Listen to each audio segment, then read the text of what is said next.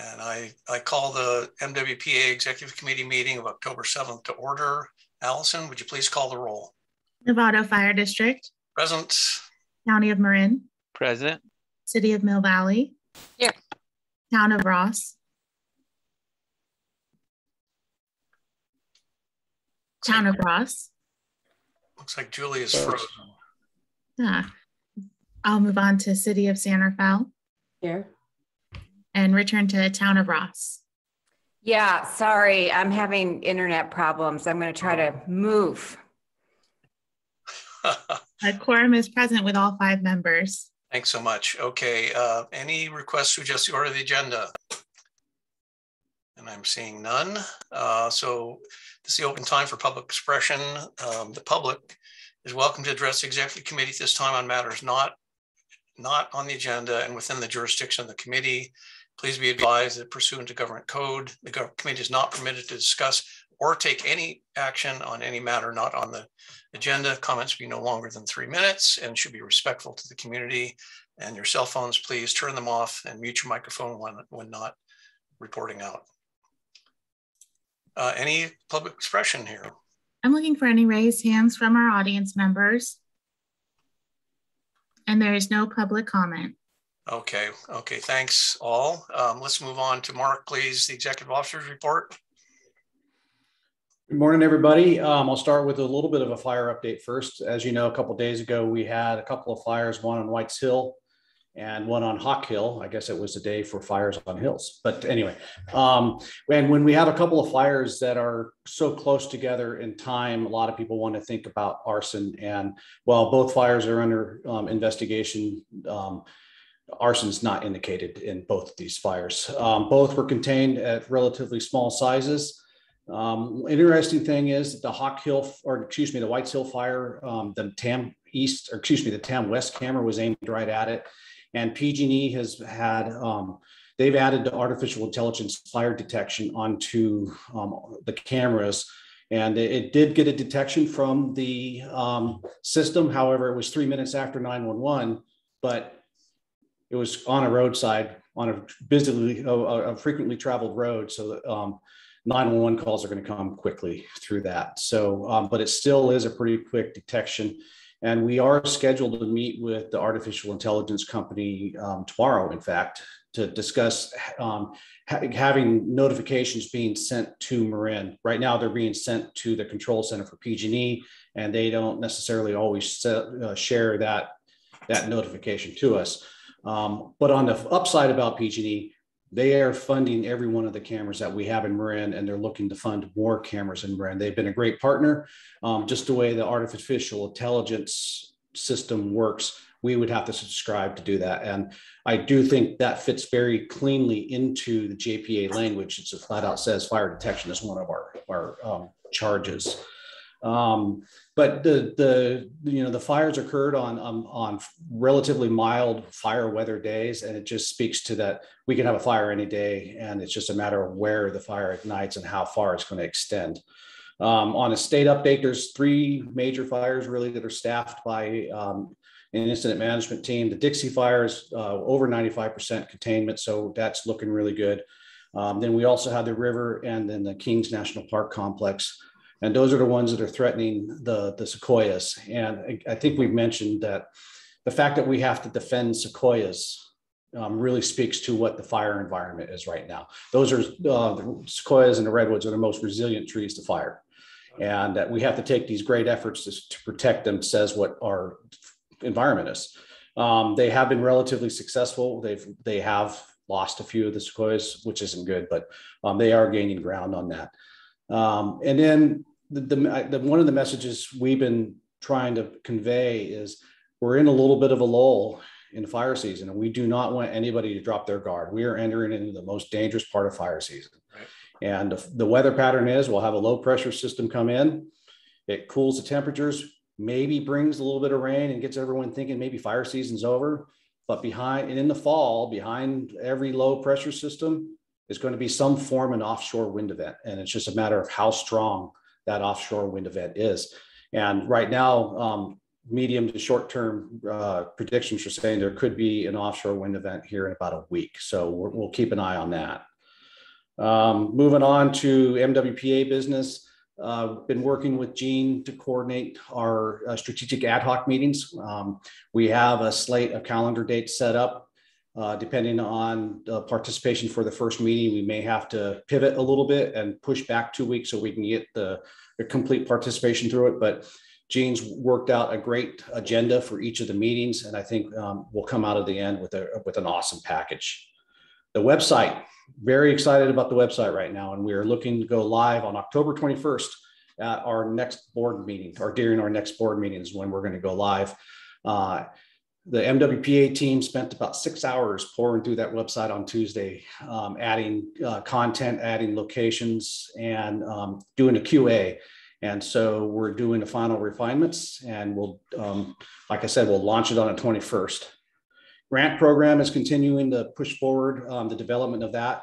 Charlotte's been working very hard, working with Momentive and our member agencies to get that online. We're going to schedule another meeting here real quick, just to touch bases with all the agencies that are going to be involved.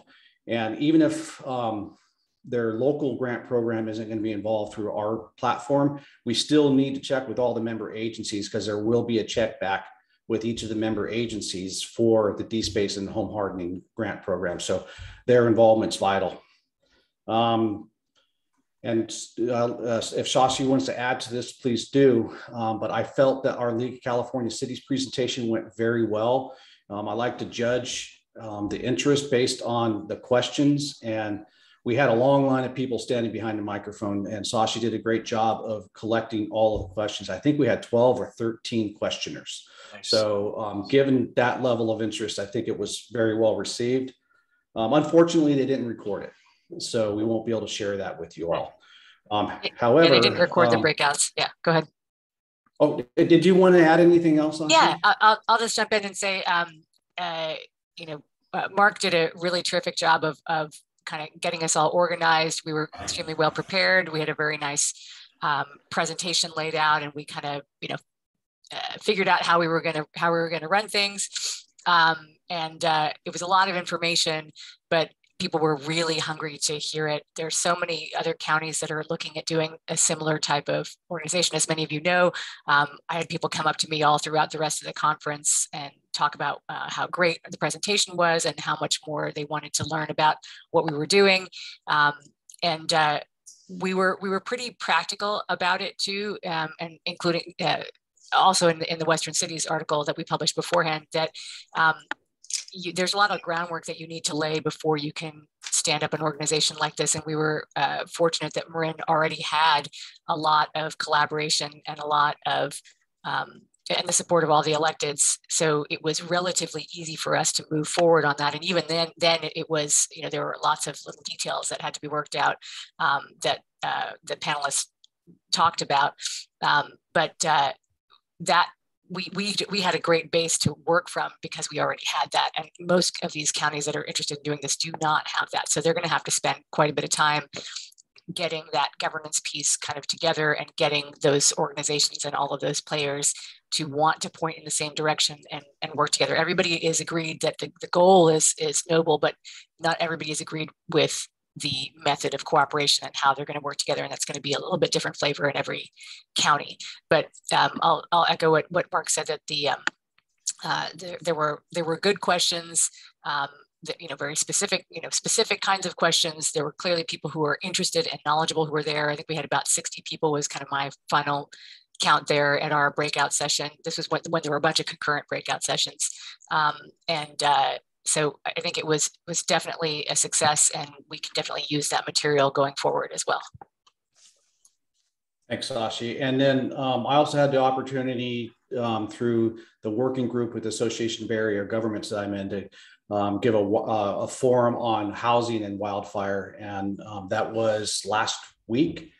And that went very well. It was another panel discussion with 4 panelists. I was the last, and the first 3 panelists were amazing. And I was struck by the quality of the content. And so I'll share the link. That presentation was recorded. So I'll share the link with the board, and we'll also be sure to post that link onto our Facebook so that everyone else can be able to see that presentation. And additionally, ABAG is very interested in the MWPA model and very interested in supporting other Bay Area governments to follow our model. And they would like to use a lot of our material as a toolkit for other counties to follow. And I'll keep you posted on that. Bruce's Marin Voice, supported by Julie, well received from everybody I've talked to.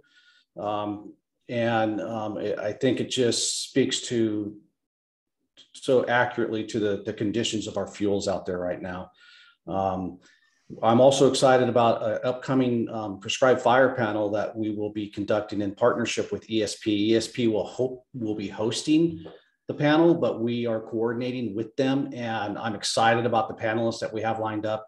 We have subject matter experts from in Marin, from outside of Marin. We have academics. We have tribal representation on the panel, and I think it's just going to be a robust conversation. For your calendars, November 16th, 2 o'clock to 4 o'clock. And that is one of our fellows, Maria, is working on coordinating that with ESP.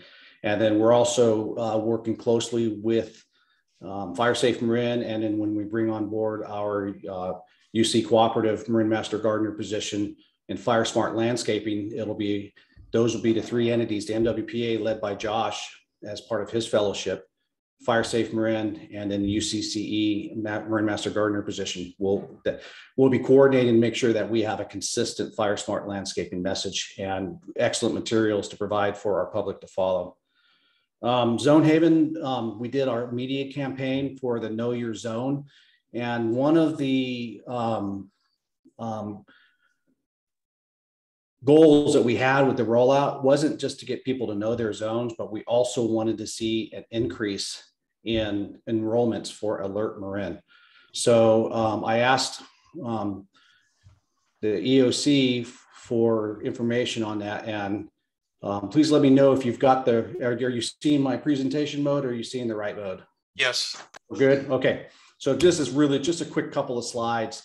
You can see the span where we average 140 registrations for 4 days, whereas normally our average is 31. So almost a 5-time increase for enrollments. Not quite the increase that we saw during the Lassen fire. Fortunately, people used the Lassen fire as an opportunity to enroll in Alert Marin. So we're still, we have different events that cause the spikes. This is the Lassen fire, and this is the Zone Haven campaign. So we're getting that message out there, and we're getting more and more people enrolled in Alert Marin. So that's really the campaign was driven. Number one, enroll in Alert Marin. Number two, learn your zone. And the third message that we wanted to convey to the public is we do have a plan. So that's been a big concern amongst the public, that we didn't have a plan. Wildfire Watch was pretty successful and also getting a lot of positive feedback. And we are, Fire Safe Marin is in the process of wrapping up this month's Wildfire Watch, and it will be probably a half an hour. I think the hour might have been a little bit long for some people to digest. So we're going to bring that down to about an hour. And I was just going to wrap up that our supervisor, Katie Rice, received an award from California Fire Safe Council for elected officials in her role in helping to develop the Marin Wildfire Prevention Authority. And obviously when she spoke, she deferred to all the people that were involved in creating the MWPA rather than focusing on her efforts. And with that, I'll take any questions. Thanks, Mark. Board members, any questions? Julie. Just a quick question, Mark. What's the percentage of the county residents who have enrolled in Alert Marin? That's been a difficult number for the OES to come up with. And I've heard ranges of 60 to 80%. And they can tell us how many numbers they have in the system, but how many households are in the system is a tougher number to define. And so that's why we have that range of 60 to 80%. I can say our biggest jump was due to getting data from our public utilities. They finally found a way that it was legal to get the data dumped from PG&E and our other utility providers, because they have a tremendous phone database. And so when we entered that data into our system, we felt like we had a 20 to 30% increase in households. Can we break down that information on a jurisdiction by jurisdiction basis? Hey, Julie, I have been asking for that for several years. And apparently there's a privacy consideration, and then there's also a logistical problem. But I think that we should all continue to ask for that and see if we can get further. Yeah, I'd love to be able to tell my residents that they're below average. Not only in this, but you know. In other words, step up your game is what you're trying to say. Great. Thanks for the questions. Directors, questions? Mark, I have a question. It's a little technical, but it's good that Jason's on. You mentioned the condition, the fire report, and where we are currently sitting in a bit of a lull, but expecting that we might get some northeastern winds. I just made this question for further discussion when we talked about the evacuation analysis, but to what extent can we specify the parameters in which we model fire behavior when we do our analysis of things like evacuation planning, the evacuation route clearance? Do we have the ability to specify that kind of an analysis as opposed to just kind of an average fire event so that we can plan accordingly? We do. However, that's been the $1 million question amongst the fire behavior analysts is the models that have been so true for decades are proving not to be functioning in our today's fire environment. They're out of date. And they are working hard to get up to date. And the other difficulty is there is no fire model for structures. And we know that structures are a significant contributor to wildfire spread. And so those are two fronts that the scientists have been working on is capturing an accurate model for today's wildfire fuel environment and also capturing how the model home spread structure loss. Well, so, you know, we're accounting that you and Ann are going to, and Jason, of course, and Bill Tyler's of the world are going to keep their eye on those things and keep us as current as possible, right? Yeah, absolutely. Okay, well, and I just want to make a statement. I want to thank Julie McMillan for her exceedingly, you know, well-crafted piece. You know, Julie, it was Mark Brown and other folks. Jason contributed, Bill Tyler contributed. I mean, my name was on, but Julie, I want to personally thank you for, and on behalf of the board, for all your hard work and putting that in front of the public and making the contact with the IJ and getting that getting that taken care of. So I just want to thank you and recognize that Julie is a great ghostwriter. Well, I enjoy writing. And so I had excellent material, Bruce, that you had already shared with the board. So it was easy to do. I'm sorry that IJ took quite a few liberties with their editing, including deleting a brilliant quote from Mark Brown about the glass fire and how defensible space really helps certain homes in that area. Yeah. And also kind of leaving the implication that the MWPA is working throughout the county when I was very careful to say it was most areas of the county. So kind of giving Tiburon and Belvedere a free ride, the implication was. But overall, I think, you know, the article came out really well. Thanks to you, Bruce, and your great material.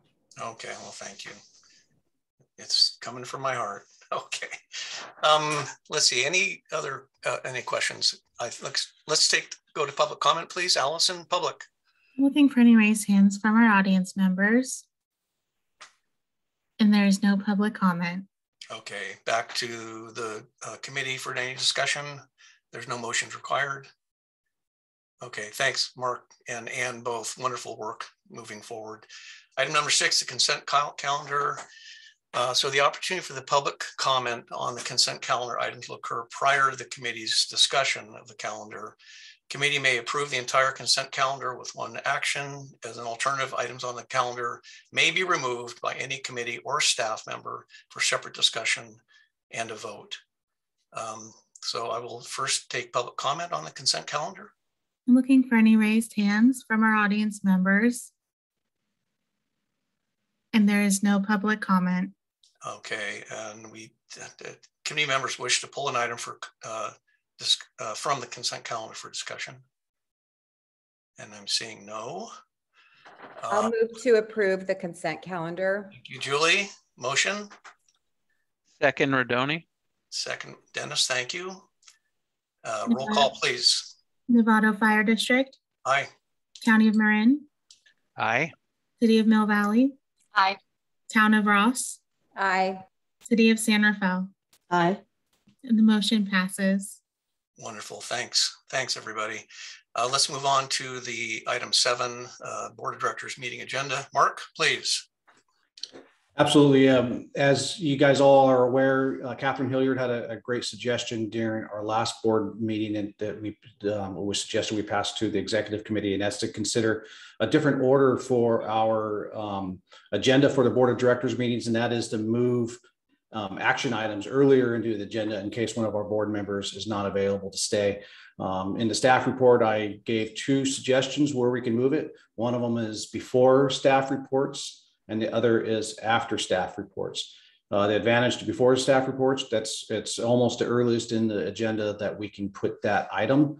The disadvantage is some of the staff reports may have pertinent information that could inform the board's decision during an action item. So my recommendation is after staff reports. And then the disadvantage of putting it before committee reports is that some of the committee reports will be done by visitors. However, if we have a visitor that we want to give the courtesy, then we can make a special agenda item for the report to be early in the agenda so they can get in and get out and not have to wade through the business of the MWPA in order to report. So I just would ask for that flexibility in that item. Okay. Thank you, Mark.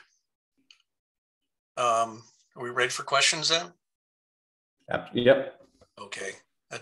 Directors, any questions about this item from Sashi, please? Yeah, I appreciate what Catherine was trying to get out there, that, when the meetings get a little bit longer, if people have other things to do, they might miss something really important. But maybe another way to address that could be to figure out how to tighten things up a little bit, or figure out some way to have there be have the meetings be a little shorter. Mark, do you have any thoughts on what we could do? In the past, we've had things like, there's a written report that you can read in the packet and we don't have to have someone repeat it, or I don't want to cut off any opportunities for people to have discussion or for the public to ask questions, but do you see any way to tighten up the time of the meeting versus change the order? Well, our last agenda, or really the conversation there in the consent item added 45 minutes to the agenda. So that is not something that we're necessarily going to expect every meeting. And then I personally have been trying to strike the right balance of not repeating our staff reports, but also giving the amount of content to for the board members during the meeting and for the public. So yeah, for sure, we could definitely start refining aspects of it, but there's always going to be a wild card that we may not expect from public comment or such. Thanks, Sashi. Julie. Well, I like the action item coming after the staff report. I think that makes sense. And I actually think our meetings have been going more quickly because we're past the startup phase. And I anticipate that our meetings will become more and more efficient and quicker as the bigger hurdles get behind us. Thanks. Thank you, Julie. Other comments? Yeah, Rachel. No, I also agree. I think the information we get in advance of the action items is really important. And I'm afraid if we move the action item, it's just going to be, we're going to end up pulling those items and having to really.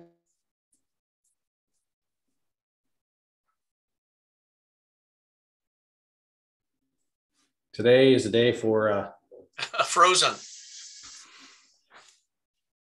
Really have detailed conversations. Rachel, I don't know if you can hear, but you're freezing up. It's possible if you could just turn off your video, perhaps your audio would go through, but it looks like you're having bandwidth problems.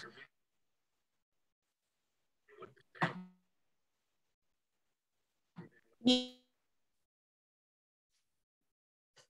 hear me? No, Rachel, we can't.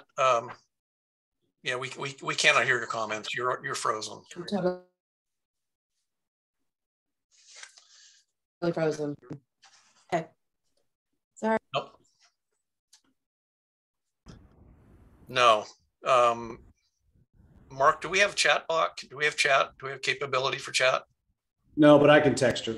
Okay, once you text her, I'm trying to stop her video from my end, so so perhaps that'll help with her bandwidth. Okay. Well, let's move on. Hi, Dennis. Yes, please. Hi, thanks, Bruce. Yeah, I'm supportive of moving the action items up a couple places and putting them after staff report. I just think it would give a little flexibility to people that might have other meetings to attend or other duties to do, because we want to make sure we keep a quorum too. So that's, want to make sure it's early enough in the meeting to do that. As far as shortening the meeting, one thing that, for example, TAM does is the executive director does her report written and sends it out. It's not with the original agenda, but it comes a couple days before the meeting, and that's available to the public too. And that would just shorten up the time that Mark has. Unfortunately, Mark, we love your report and your enthusiasm, but that would be one way we could shorten his report.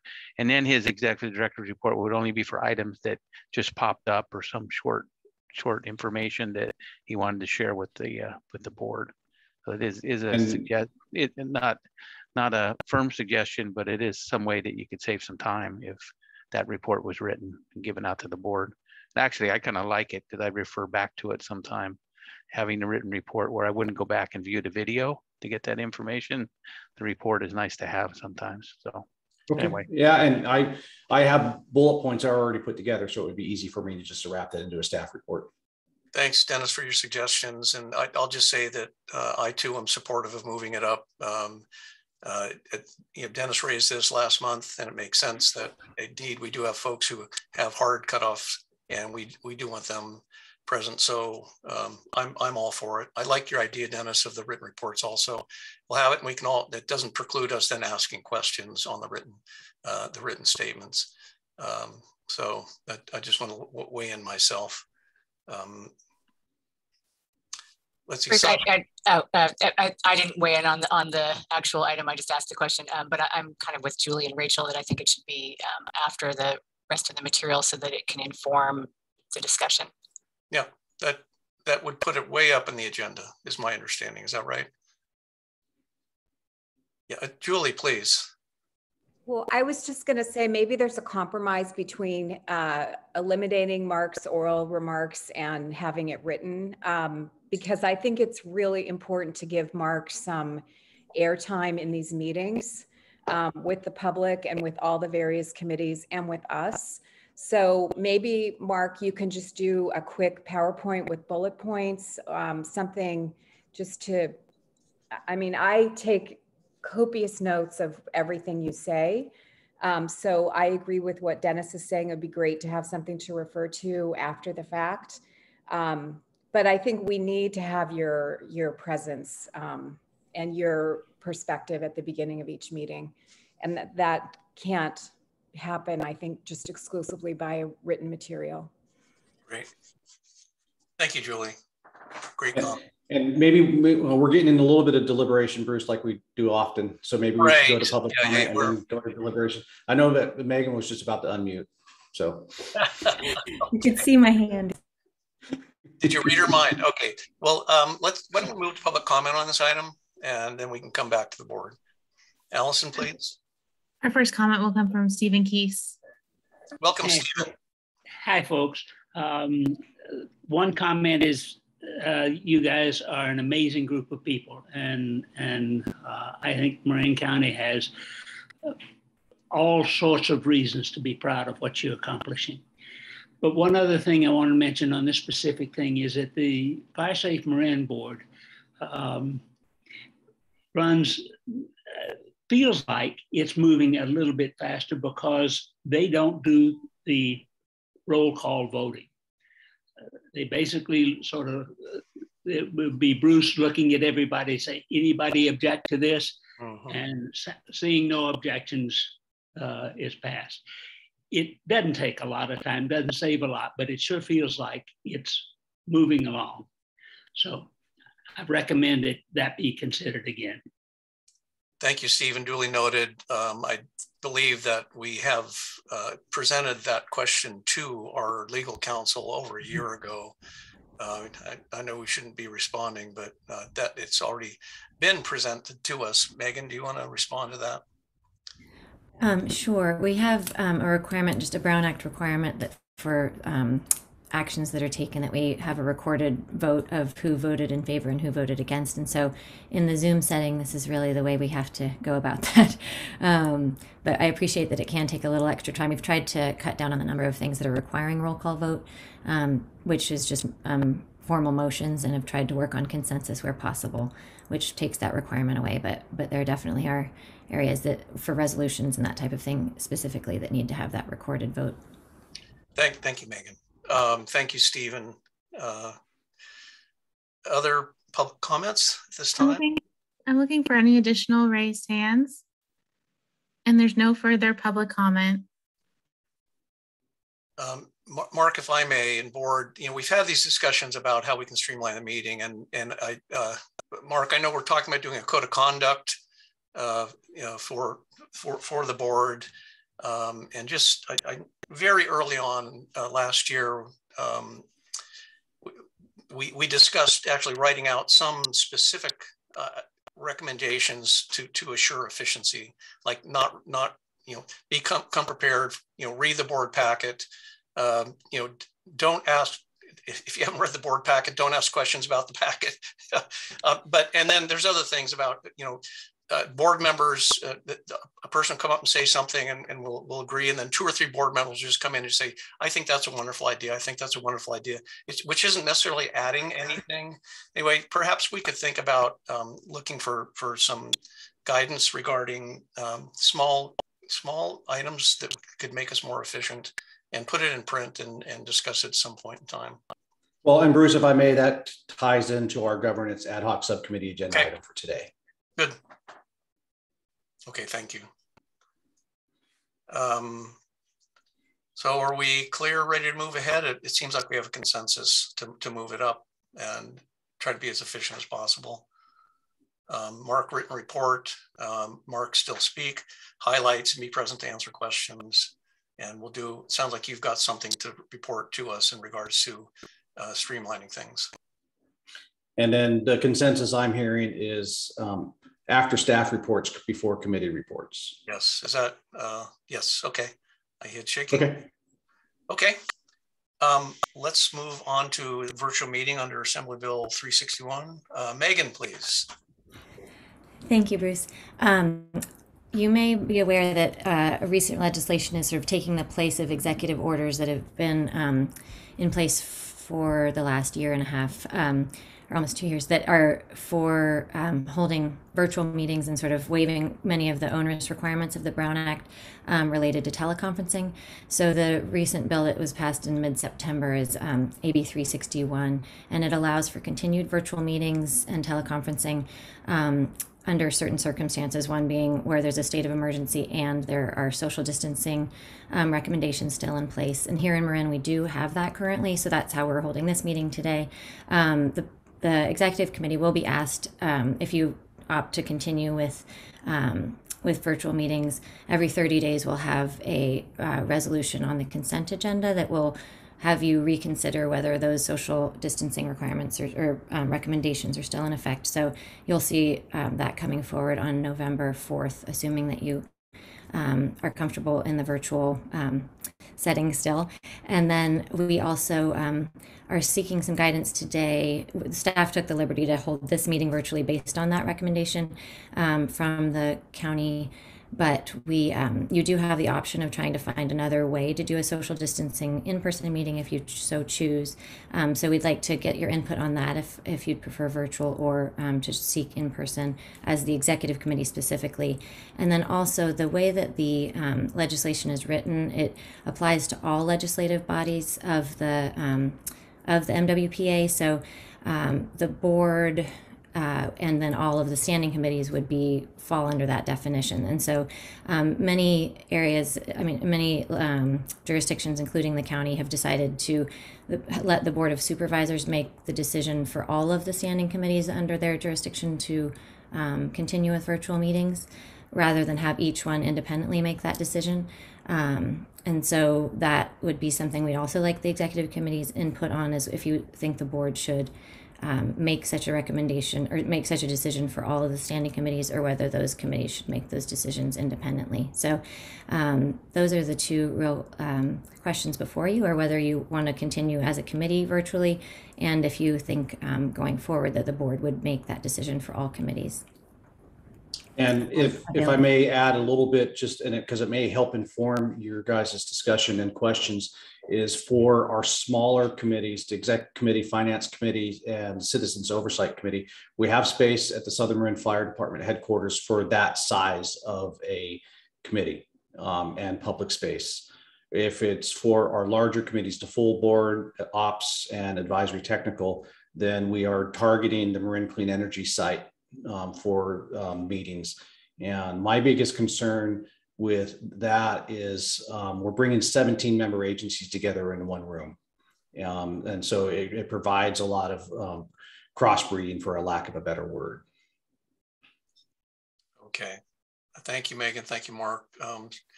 Okay, questions? Sashi, please. And Dennis. Mark, for LAFCO, we also looked at, we've previously had meetings in the Marin Clean Energy space, but there's not, even if you can get all the board members in there, you can't get much public in there.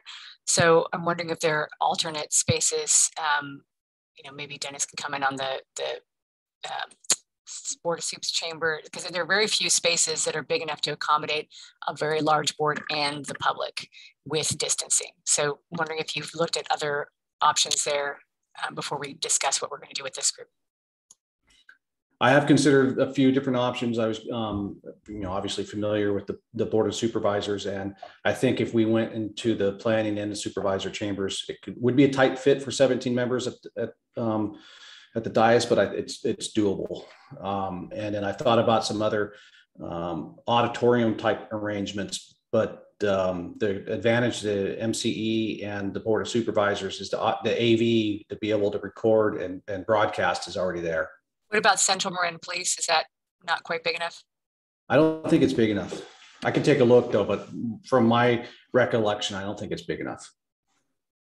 Okay, thank you, Mark. Thanks, Sashi. Other board members? Mark, Dennis, excuse me. Yeah, I was going to actually ask Mark that question. I'm not sure MCE is very accommodating when it comes to the public. And I think we're going under the assumption that public health it will continue to want only 50% capacity. And so the Board of Supervisor chamber limited to about 100 total. We are going hybrid, probably November 2nd is our go live point, but it will be hybrid where people will have the option of doing Zoom or phone call-ins. And we are limiting the capacity to 100. And we are continuing to pass this legislative law that's allowed us to do Zoom meetings, because we do think there'll be meetings in the future, like the Truth Act forum, that we'll just go all Zoom because we're anticipating a larger crowd than the room hold.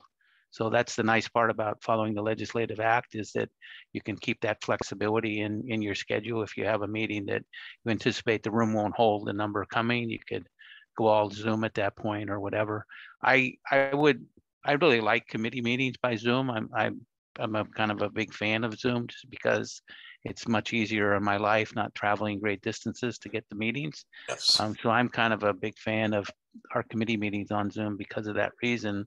And also, I think that the upside is we develop a lot of greenhouse gases traveling around the county when maybe it's not needed anymore. So I think we should consider that. I do think the board meetings in person would be an advantage, though, just to get to know each other better. And I think we can probably accommodate it at the Board of Supervisors. I don't think Thursdays are very busy there, but I might be mistaken. We should check with Diane, the Patterson, Mark, but we do have hybrid capabilities there through our provider, NTT. So if we wanted to do a hybrid meeting, we could actually do it in the board chambers. Thank you, Dennis, for very, very thorough input and comments. Rachel, please. No, I agree. I think it's important that we stay with Zoom for at least for a while, because we're just not able to accommodate. And if we were concerned at the last item of people's time being short, it will be shorter if we're meeting in person, if they are not able to, if a item goes over time. And I'm afraid people will end up having to leave. But I like Dennis's point about, you know, all of us driving to a location right now. It does not seem to fit with where we're going. Thank you, Rachel. Sashi, again, please. Yeah, I wanted to just add that for Mill Valley, the last in-person meeting that we had, we anticipated a lot of public comment, and so we set up an alternate location just in front of City Hall. We set up 50 chairs. We set up, the video so that they could watch the meeting.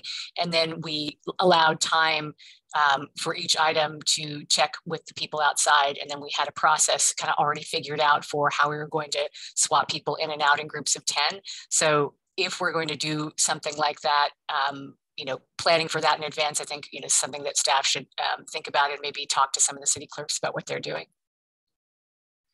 Thank you, Sashi. Any other, Julie, please. Yeah, I would love to see all of you in person. I would love to meet some of you for the first time in person. But I think, the logistics are still too complicated, and the health risks, I think, are still too big. And I don't think we want to be blazing the trail to have in-person meetings at this time. I think it's great to reevaluate on the consent every month.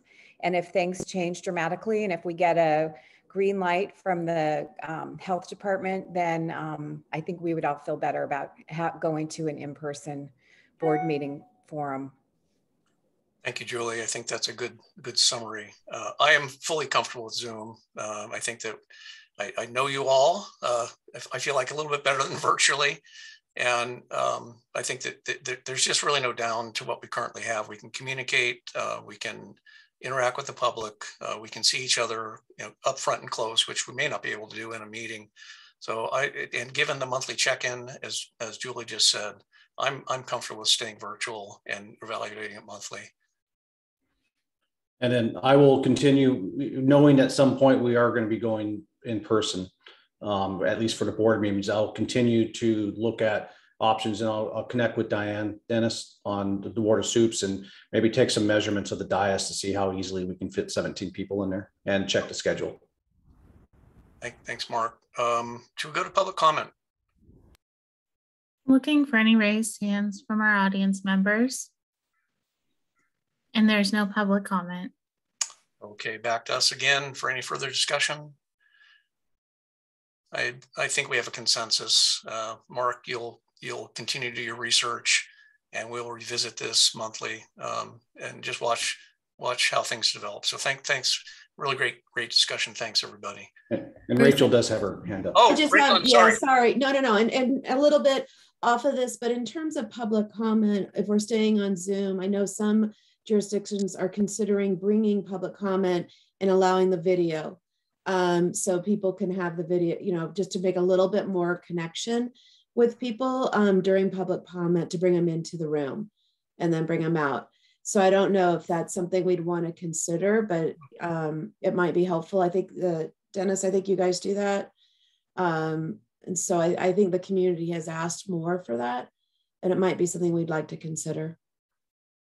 So do I understand, Rachel, you're suggesting when the public comments that we can actually see them? Is that?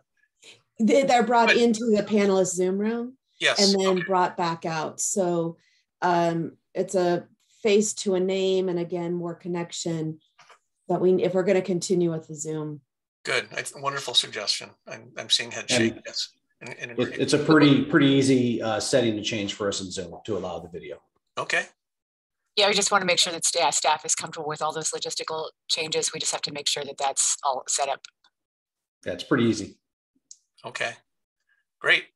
I think we're all in agreement here, moving forward. Thanks, Rachel, for that last comment. So let's move on to item number 8. Mark, the Governance Ad Hoc Subcommittee, you're on.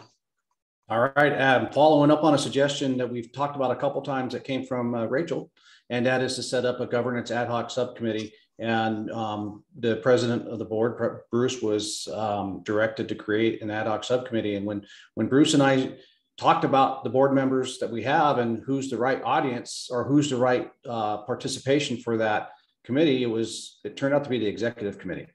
And that means anytime that the 5 of you get together would be a public meeting. However, we think that this topic discussion can easily be handled and efficiently and also very transparently be handled during the executive committee meetings. And my suggestion is that staff does research into different JPAs and government entities similar to ours, provide recommendations to you all and options of the succession planning to vice president, president, if a single vice president is efficient, or do we need to have a second vice president? And to Bruce's point earlier, a code of conduct for the board members for during meetings and interacting with staff, consultants, and so on. So staff has already taken the liberty to do some of that legwork already. And then I would ask each of you, if you have any suggestions, then please forward them my way. And then we will include that into the staff report for next executive committee meeting. And then we will have an action item that would be the governance portion of that effort. Thanks, Mark. Very, very clear, thorough report. Thanks very much. Let's go to the board for any questions, please. Sashi. Sorry, I'm confused. So are you saying that we're not going to have the ad hoc committee, but you're just going to do a staff report and we're going to look at it at the executive committee? Is that what? Yeah, okay. And you'll put on a governance hat. Oh, okay. Okay. It'll be basically okay. It is Thank still you. the governance Thanks for clarifying that. Subcommittee, but as the executive committee. Okay. Okay. Thanks for the question, Sashi. Other board members, any questions? No, I saw a lot of heads nodding. So, and again, thank you, Rachel. We're on a roll. Let's go to the public, please. Looking for any raised hands from our audience members. And there's no public comment. Okay, great. Back to the committee for any further discussion. I think the item's fairly clear. Mark, excellent report. And we'll all do our homework. Anything we want to present to Mark, please. And Rachel, you had some good suggestions originally. Let's just put our thoughts in writing to Mark, and we can move this along pretty quickly. And about 2 weeks before our next executive committee, I'll send a reminder to the committee just to forward comments to me. Great. Okay. Something I'm excited about, item B, the Fire Foundry update. Mark and Jason and all, we're looking forward to hearing all about this. So Mark, you're on. That's all Jason. All righty, thank you. And I'll have, there comes Dr. Damone. So first, exciting to be in front of you today. This has been a project in the works, working behind the scenes, as all of you are doing amazing work in front of the public continually with the MWPA. It's also fun to be back in front of all of you guys. It's been a nice little break, but glad to be back. Just by way of starting introduction, kind of the concept behind this here is we have more work than we have capacity to do the work right now. I don't think that comes as a surprise to anybody. At your board's direction, we have pursued aggressively grant funding from CAL FIRE on top of the MWPA funding, but the work is substantial. and we are taxing our local contractors, which is great. But we also need to add capacity to the system. So this is really a piece of that. And I will share my screen if that works with you. So we have a little, Mark, I just need you to allow me to share a little quick presentation to give you some background. And I will work through sharing here. All righty, can everybody see the screen? Yes. Awesome. Okay, so the Fire Foundry and a little history behind the name. One, we felt it was critically important to be inclusive, that this really is a multi-agency, multidisciplinary program, and attaching one logo of any one single agency, I think would do it injustice. So a little bit about the Fire Foundry. The word fire, obviously an important word, but fire innovation, recruitment, and education is what's behind it. And then Foundry really came out of some of the catalysts of UC Berkeley, which I believe actually has a foundry where they, take molten metals and turn them into something. And similar to what we're trying to do with our program is, mold individuals, giving them the skills they need to be successful while they earn this opportunity to work in fire emergency services. So that's a little history on the name. One, it doesn't brand a single individual agency in this county because we're all in this together. Two, it really is molding individuals, giving them the tools they need to be successful as they move through and are successful in a sustainable wage career in emergency services. I guess, okay. The development team. So by way of introduction, Josh Damon, Dr. Josh Damon from Stanford is on with me to co-present here today. But this core team was, myself representing the fire agencies in Marin and in kind of the fire service background, along with a host of other individuals, Mark and Bill from MWPA and others from local fire agencies. Sophia Martinez is an equity analyst out of the county's Office of Equity. Angel Miner is the CEO of Conservation Corps North Bay. Dr. Thomas Oswell is an environmental scientist at Cal Berkeley. And also from Cal, a researcher, Suk Singh, who is, both of them have contributed a great deal. And then of course, Josh, a social scientist with a strong and long history and background in equity and inclusion. So Josh, I don't want you to do you a disservice, Dr. Damon, by introducing you. So I'll let you pop up and just introduce yourself since you're the other team member with me today. Sure, I can do that. That was a great introduction. I don't think I need to add too much. Just a social science research scholar at Stanford. I've, like he said, done a lot of work in the past around kind of equity-based development of programs and participatory kind of community work, research, and program design. So, and a little background on how we got tied in with Berkeley and Stanford. We were looking for a grad student to help put the program together for us, somebody that we could hire to kind of champion the program. It became apparent very early, both from the PhD researchers, professors at Stanford and Berkeley, that this was complicated. And for a younger grad student or less experienced grad student to walk into understanding 17 agencies, multiple nonprofits, a philanthropic arm to fill some of the voids, was a complicated issue. And credit to the three individuals, they stood up and said, we'll take this project on and bring in grad students to help as needed. But they've been instrumental in the development. So a little bit about the vision. What we're trying to do is really develop a wildfire prevention workforce program that pipelines disadvantaged communities, individuals within Marin, pointing them in the direction of a sustainable wage career and breaking systemic cycles of poverty. We have a great opportunity here with all of the work that we're doing around wildfire prevention, on the same token to do it with the lens of equity. And that's really what this is about. So what's our problem? Well, I think we're all intimately aware of our problem in California. 4 million acres last year burned, countless homes destroyed.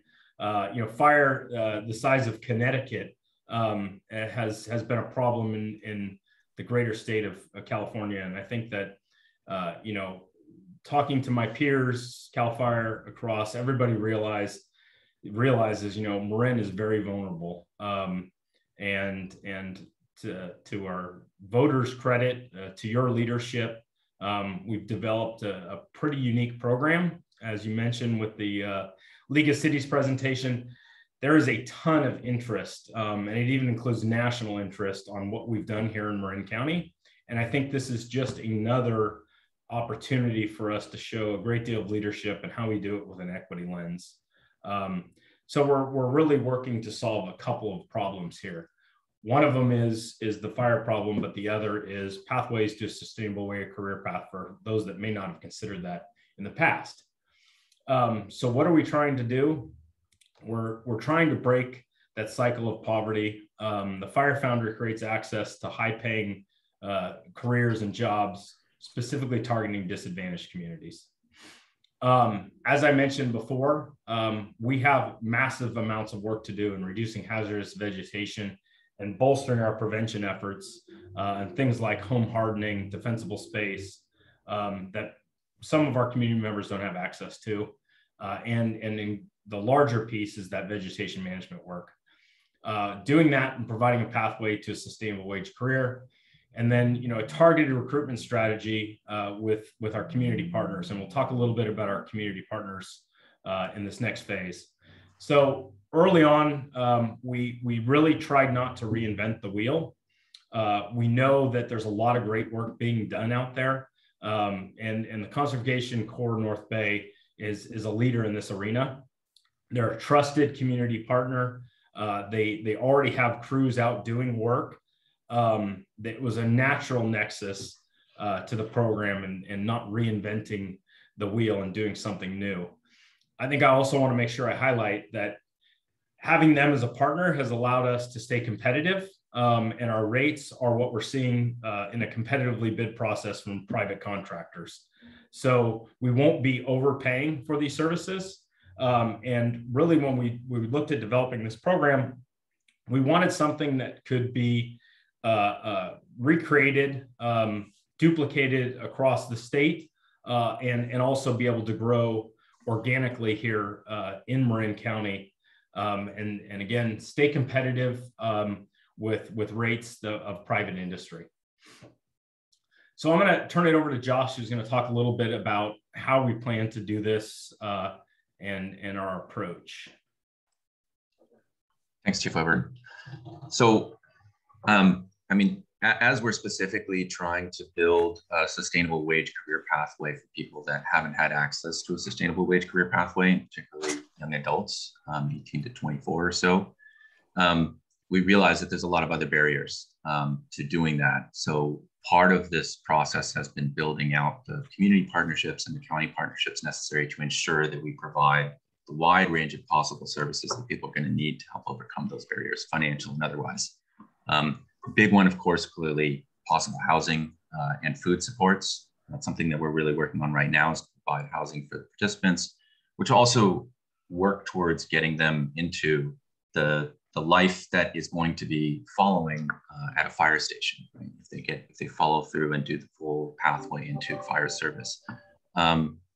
Mentorship and coaching, something that we're working a lot on. We're going to be working more with the union and other fire agencies and associations around the Bay Area and in Marin to build one-on-one mentorship with existing fire professionals and other fire-related career professionals with each of our participants. Behavioral health services, of course, groups, but bringing in social worker that's going to be able to help provide some case management and also kind of assess what other needs we might need as those come up, whether there be some individual or group-based therapeutic needs and other things like that. Educational tutoring in partnership with College of Marin, where we're going to be leading the curriculum for the program, and some amazing community agencies that we're working with, developing a plan right now to help provide that added tutoring, both for the curriculum that we're putting forward and then in the future for other categories of participants in the Fire Academy, EMT, things like this. And of course, basic career development skills and life planning skills, which Conservation Corps North Bay already has internal to some of their work, but we're also going to be adding curriculum at College of Marin, and that will have the added benefit of giving them credits towards either an AAAS degree or towards kind of more priority admittance in fire academies, which like to see prior credits before accepting people. And life skill planning is connected to all of that. So these are the sets of services that we're building into the program through lots of partnerships, some within the County of Marin government itself and some external agencies and other community partners. Okay, next. And actually, I left out a major component of the beginning of this when I talked about what we're actually proposing. So this is a 12-person fuels crew that would be employed by Conservation Corps North Bay. There would be 2 supervisors on the crew. One would be a fire person. The other would be a CCMB supervisor. And then there'd also be a coordinator behind that would be regularly checking in with the recruits and making sure that if there's any services that Josh just mentioned, they're needed. So this 12-person crew with 2 supervisors, a total of 14 individuals, will be in the field 200 days a year. So that's 4 days a week. And their 5th day of the week, Josh will speak about the educational component in a moment, but they'll be working 4 10-hour days in the field, either doing critical fuel reduction work on evacuation routes, on some of the larger projects that are planned, or also working on home hardening pieces where we're struggling to get contractors for that smaller work to come out for reasonable price. So missed that as I discussed it. So that's the general concept of the proposal, and then these other services are supporting it. So I'll go to the next slide now, Josh. Sorry. No problem. That's perfect. So that Friday is going to be the educational component that we bring into this program. A partnership right now between Berkeley, myself at Stanford, and College of Marin. College of Marin has been absolutely central to this. We've been working with the workforce development dean. So that Friday we'll be offering curriculum. The core curriculum that you need to get into Fire Academy clearly is emergency medical response and emergency medical technician. So we're building that into the summer and fall. And then in the time outside of that, we're building modules based around project-based learning for things that you've all been discussing extensively already. A lot of the new emerging technologies and science and innovations in fire prevention, mitigation, rapid response, early detection, connecting the skill sets that help build those sorts of things with our participants. So we're going to be giving them modules in geographic information systems, computer science, kind of basic computer systems, landscape ecology and fire ecology, particular to Marin in Northern California, all these skill sets and certifications, which will allow them to put on their resume and evolving CV, what they're capable of doing in a very applied sense.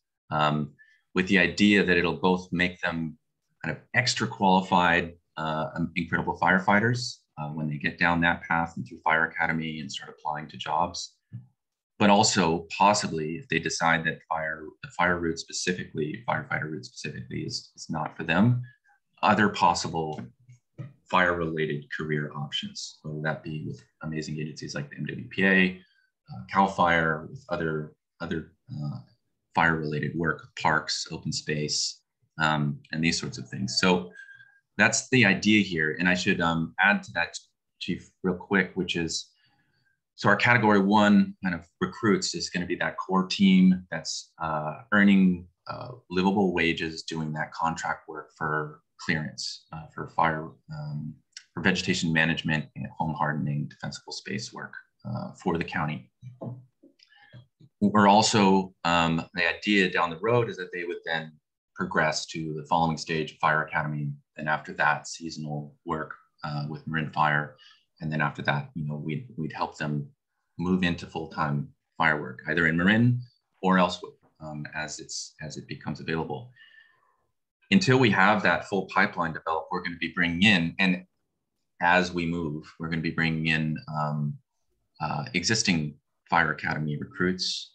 We're going to be reaching out to existing seasonals in Marin Fire and other fire departments, and also some full-timers that may want to follow up with their AA or AS degree, kind of build in some of these extra skills that we're offering those Fridays in science and technology, fire science and technology, and also supporting them through other stages in their career development and progression. So there's these other categories that are going to be key to this, and the fire service itself will begin getting these options before our core recruits in that category 1 even progress into seasonal work. Can go on to the next unless you had something to add, Chief.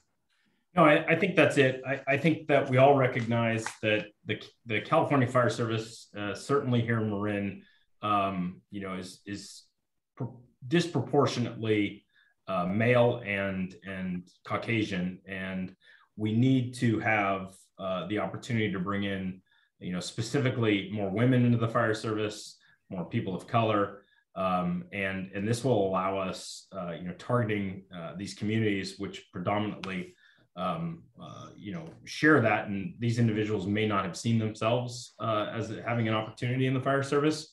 And we want to make them, aware that this is a career path, and it's one that they can sustain with a sustainable wage career moving forward. So, it'll be very targeted, and I think it'll be an excellent opportunity. When Josh says, Marin Fire, we're talking about the Marin Fire Service. Collectively, all the fire agencies are on board with this concept.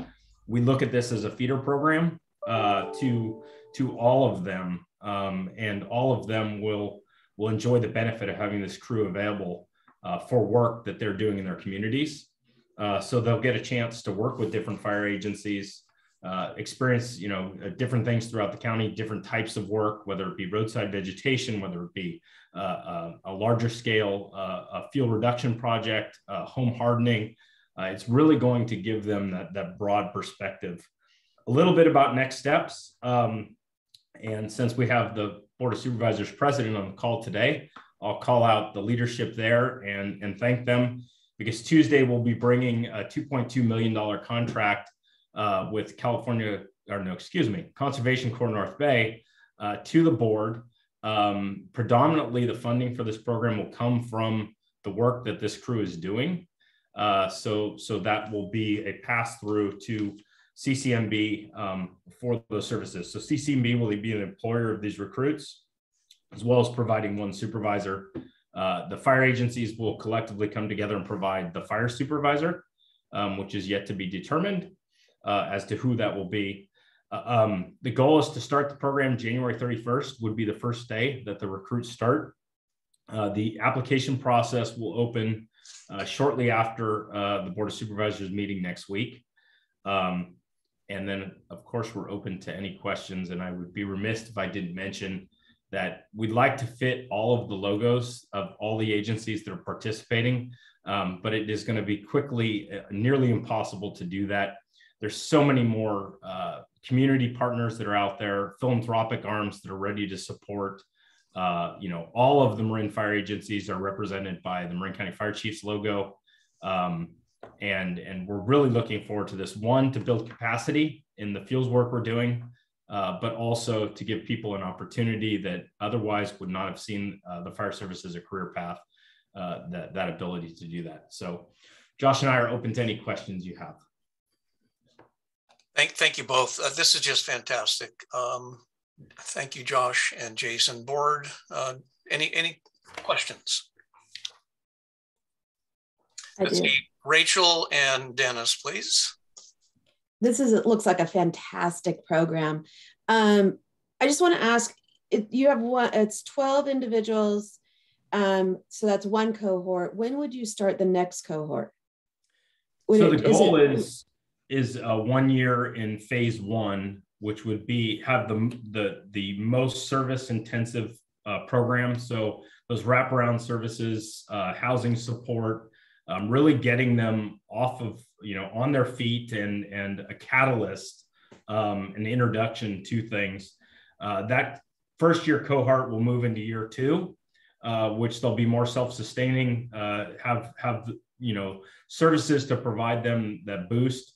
And then our goal would be that this is about a 4-year program, with the first year being the most intense and the most service heavy. And then as they move through the phases, they really start to self-sustain with a job, and whether it be with Novato Fire or Cal Fire or Marin, an opportunity to shine and sort of fly the nest, if you will. But as Josh mentioned, continue with counseling services, educational support, everything they need for a successful track. Ultimately, our goal is to see these individuals return in a mentoring capacity. And you saw the union's logo. The County Fire Union 1775 is committed to supporting this initiative, as well as providing mentorship through their members. So all the way around, it's really a catalyst in year 1 and moving on from there. Great. And I'm wondering, so the cost that's being proposed, the 2.2, is that for just the initial startup in the first 4 years? Or is it for the first year? What was that covering? So the 2.2 million is the 2-year pilot to run the phase 1 program. So the 12 recruits through at that level. And the revenue generated by doing the work, again, based on a competitive bid process and what we're seeing from private contractors for the fields work, will cover that in its entirety. Nice. All right. I was wondering, in terms of recruiting, is high school age students too early? So we have Explorer programs in multiple fire agencies through the county, Novato, Ross Valley, and County Fire, where high school students could enter. And so because of the requirements of 18 years old and a few other things, they would probably be precluded, and it's a full-time job with the 5th day of the week being education. That they, what we'll start to do is, in Marin County Office of Education as one of the partners, is certainly highlight individuals that will be coming out of high school and probably excellent candidates for this program. We can point them towards one of the Explorer programs as an interim step, and they'll be one step ahead. But this will be for individuals that are ready to start, full-time education and full-time employment. Great. Thanks, Rachel. Can I have one more question? Yeah, go ahead, Rachel. Because I think this is fantastic. This is what we've been talking about so much in terms of, and when, my role on the school board, and we've been talking about what are these pathways that we get students into these programs? Is there a guaranteed position at the end of the program so that we keep them in the county? Great question. Some carrot at the end? Yeah, we're confident that the program we're building is going to make them an excellent candidate, and certainly for that step into the seasonal firefighter job, which is, you look at Marin County Fire with 80+% of our full-time employees being from our seasonal program. Cal Fire mimics that, and other fire agencies. So unlike some of the programs that are apprenticeship, maybe with construction or something else where they guarantee a job at the end, through the civil service hiring processes, that's not possible.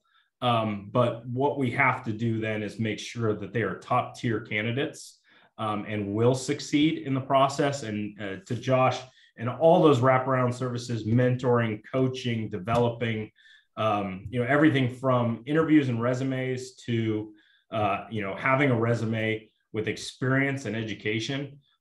We feel strongly that at the end of this, these candidates will be top notch and compete with everyone out there.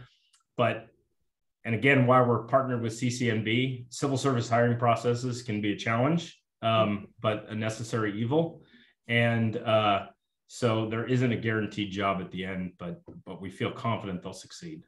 Great, thank you. Thanks, Rachel. Dennis, please.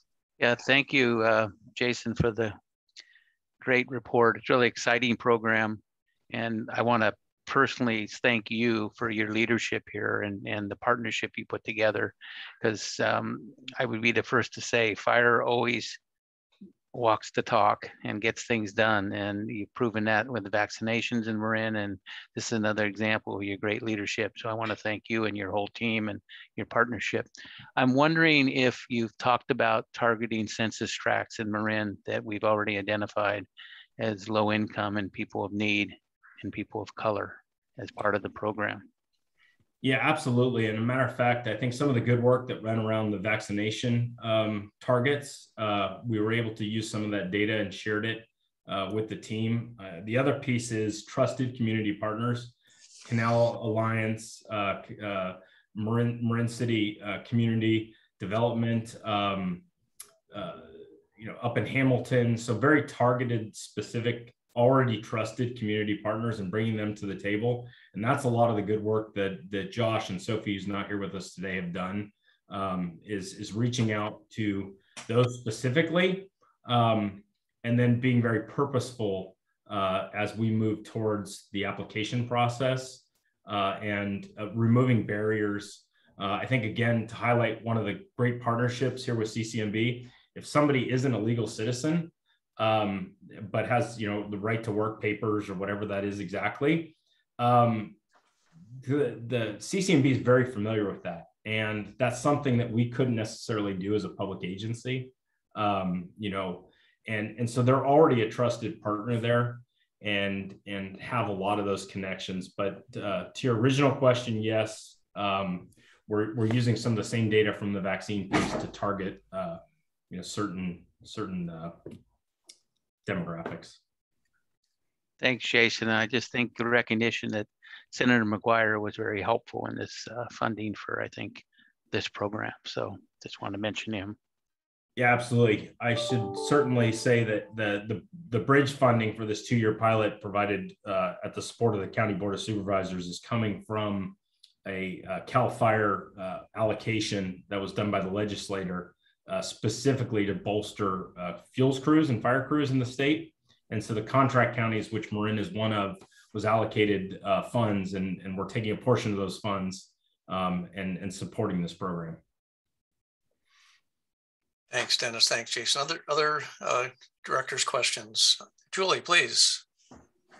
Yeah, Chief Weber, this is great. I'm just wondering if after the pilot, then there'll be another group of 12 starting in, I guess that would be 2023, and it will just continue in perpetuity. Is that what you're thinking?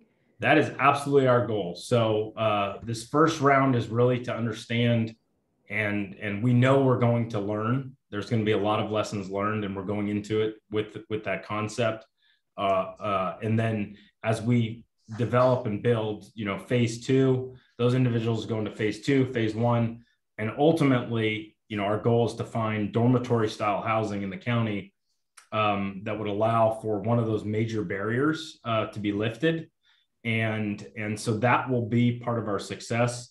We are looking at our philanthropic, generous folks here in the county to help bridge that gap, because we understand that'll be, a one-time funding gap that needs to be bridged. So that'll be a major component of our work in the first year, is to identify that. Our intention right now is the old Santerfell Station 3 on St. Joseph's Court, which the county just recently purchased, to use that as an interim basis. It's certainly not a long-term piece, but it's a short-term solution as we build on some more housing for this.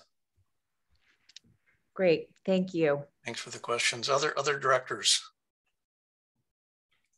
Jason, I have a question. I've done this work. It's gritty work.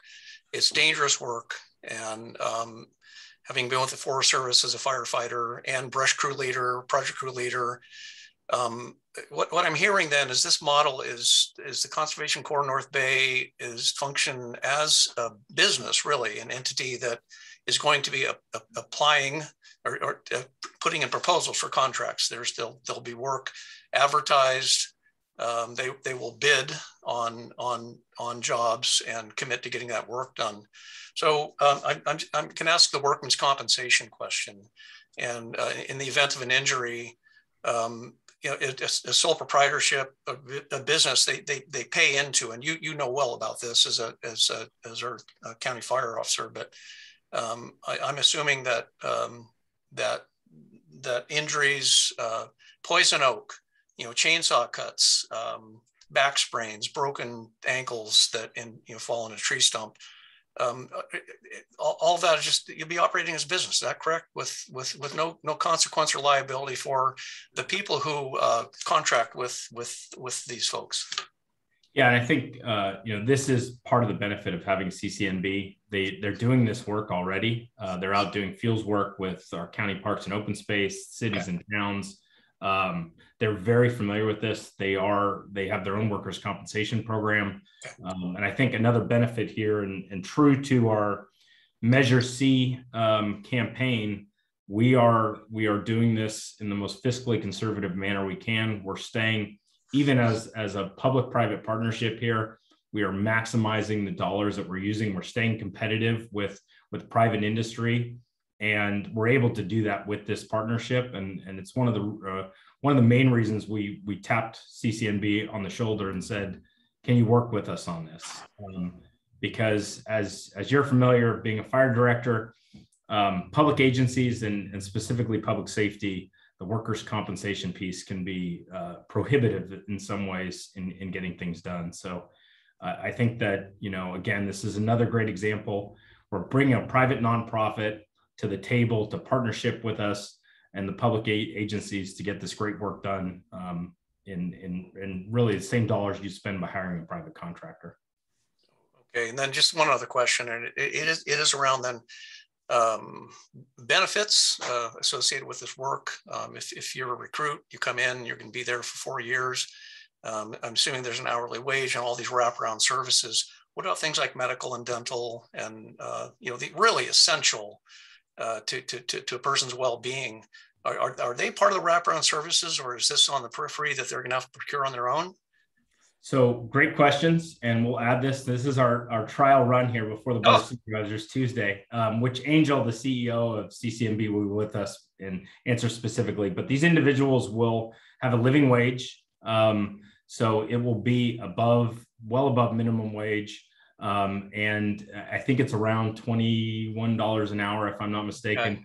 They'll also receive full medical and dental benefits, which I think, as you mentioned, is a critical component for their success, because we know if they're ill or have, an oral mouth problem, it's going to preclude from work. So those services will be provided under CCNB, and this is what they do with their current recruits. So it's pretty cool. Fantastic.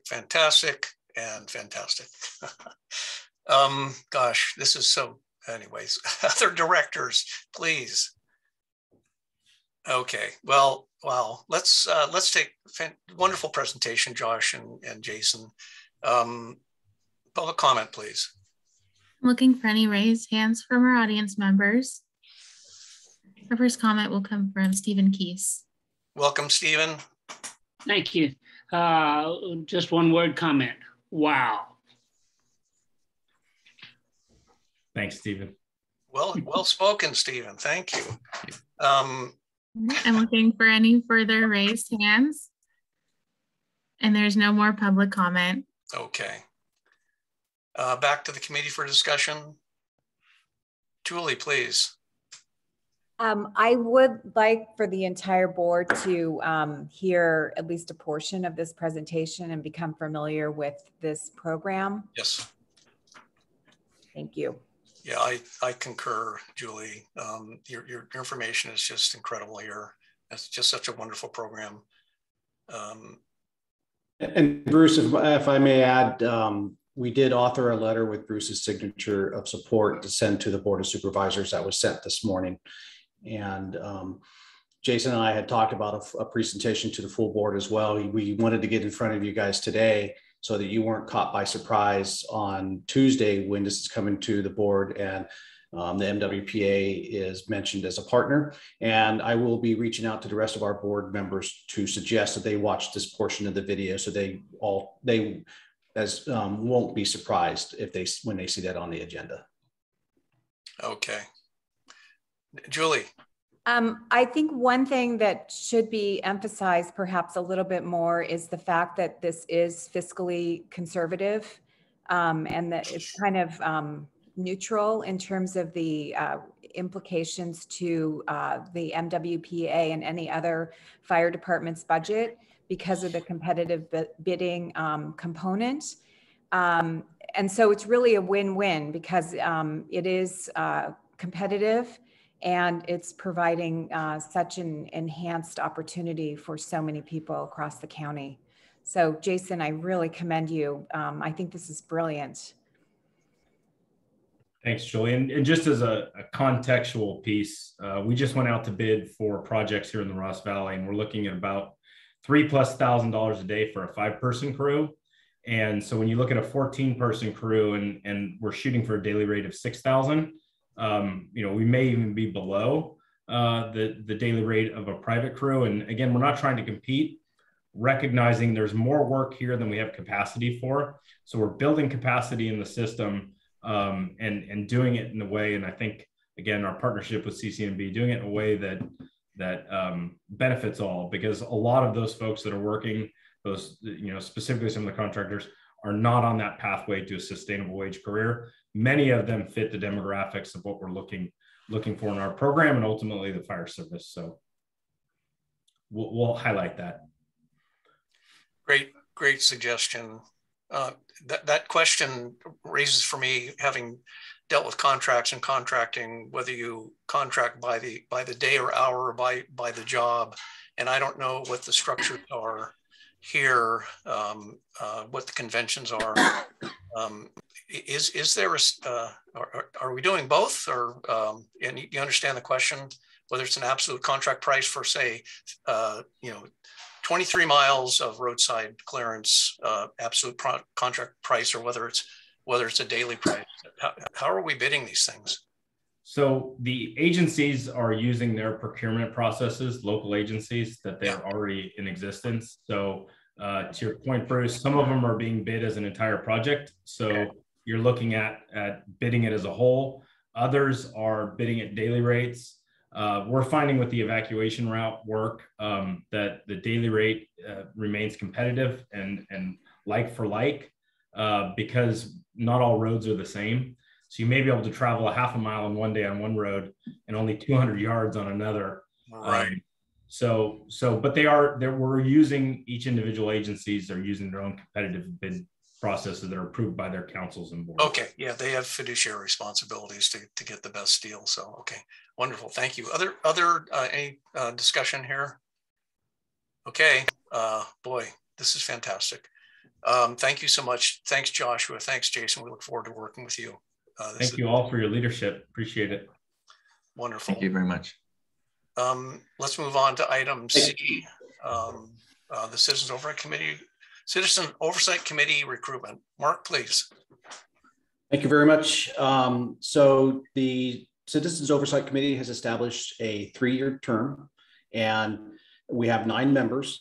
In order to stagger the times that people are leaving the Citizens Oversight Committee, we had to draw lots for who was going to have the first 1-year term, who was going to have the first 2-year term, and then who was going to have the 3-year term. We did that a couple of COC meetings ago, and 3 people volunteered for a 1-year term, and that was Stephen Keese, Larry Chu, and Carolyn Longstreth. Just because they volunteered for a 1-year term doesn't mean they can't reapply for a second term, because the way it was built, they can be a COC member for 2 subsequent terms. One of the goals is to create depth, create consistency, but also provide an opportunity for as many members of the public to be involved as possible. So the first 1-year term ends December 31st, 2021. And so I would like to begin the recruitment process November 1st, run it for a month, and that way we don't have to be rushed.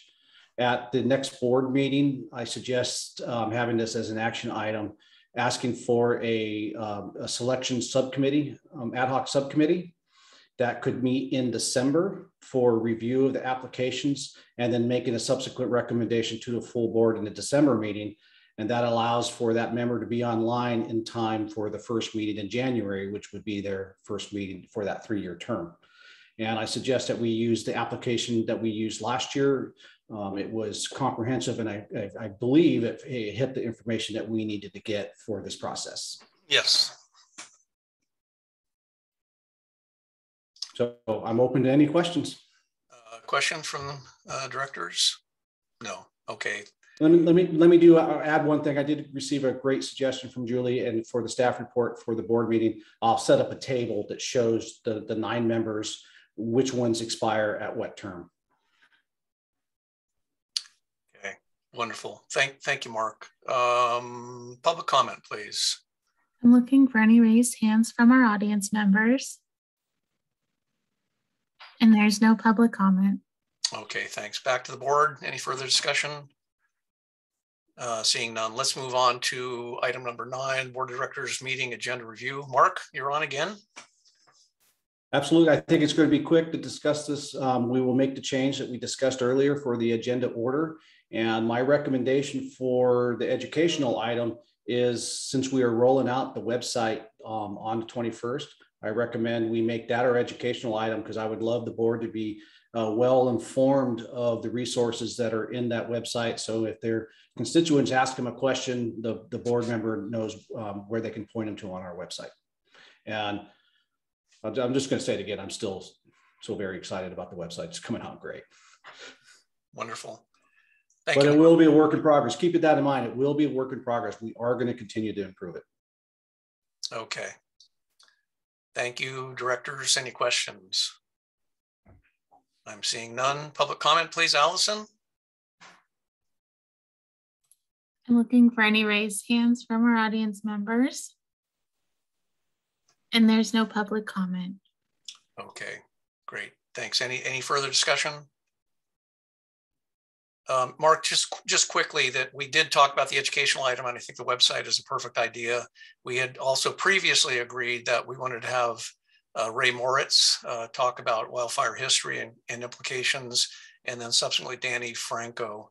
I guess just keeping them on, notified that this is upcoming, and then just to be sure that we think about other topics that we would like presented to the board for education. As it is, we have 3 months worth of educational topics already lined out, but just put on your thinking cap. And what I like about Danny Franco piece, if we do that in November, it ties in with the website well, because we will be linking the website at some point to the work that Danny has been doing. So I think there's a good connection from one. Okay, yeah, it sounds like you're making that linkage. That's perfect. No further discussion. Let's move on to item 9. Committee members have requested any future agenda items, please. Oh, looks like we're on a roll. Well, then, given that, at 11:34 on October 7th, I'd like to adjourn the meeting. Really fantastic. Really great. Thank you so much. Good to see everybody. Thank you. Take care, everybody. Thanks a lot. Bye-bye. Bye. Good job, Mark.